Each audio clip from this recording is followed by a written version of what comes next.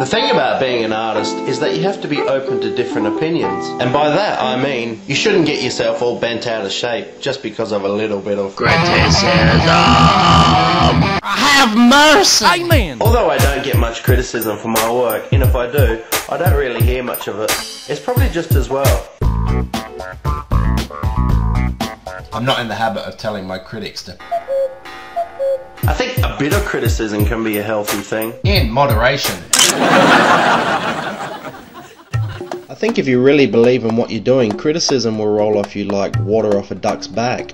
I think criticism really only has an effect if you're pretending to be something that you're not. And that's where I came up with this idea for this painting, Music Masquerade. In order to do what you do well, you have to bring your whole self to the table. You can't masquerade or pose as something you're not. Oh yeah! A lot of folk are better expressing who they are through their art, and I've tried to capture this by using the painting as a masquerade mask over the face.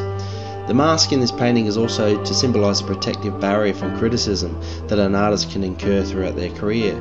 If an artist is truly at one with their creative outlet, the invisible weapon called criticism won't alter their path if they remain true to their purpose.